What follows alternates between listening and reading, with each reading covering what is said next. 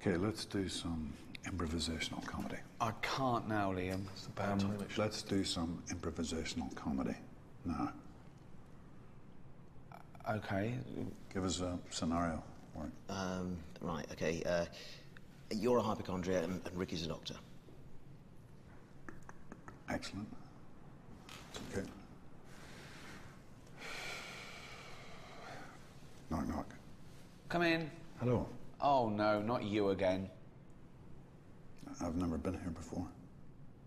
Sorry, I thought because you're a hypochondriac, you would have been to the doctors before. Don't presume. That's a backstory we didn't agree on beforehand. No, I know. That's improv, though, isn't it? You sort of go with the flow. I don't take notes. Okay. Can we go again? Yep. Because you ruined that? Sorry. Knock, knock. Come in. Hey. Hi, how's it going? What seems to be the problem? I've contracted AIDS. How did you get that? From an African prostitute. I'm riddled with it. The prostitute's from an African country that's ravaged by starvation, so selling her body was the only financial recourse she had left. Do you mind if I interject for a second? Sorry, I just think it's getting quite heavy, this sketch, and I just wonder if perhaps, just for the sake of comedy, you might not want to have contracted AIDS from an African prostitute. Just. Okay. Right. Knock, knock. Come in. Hi.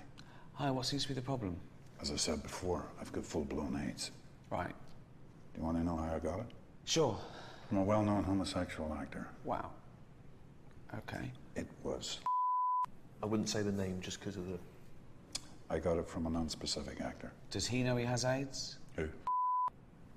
Again, I just wouldn't name them. And also, I just think AIDS is, as I said before, just a really heavy subject for comedy. Okay.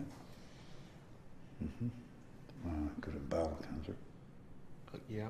Cancer, though, and AIDS and famine are just not really subjects for comedy. Well, how does he get away with it then? We don't know.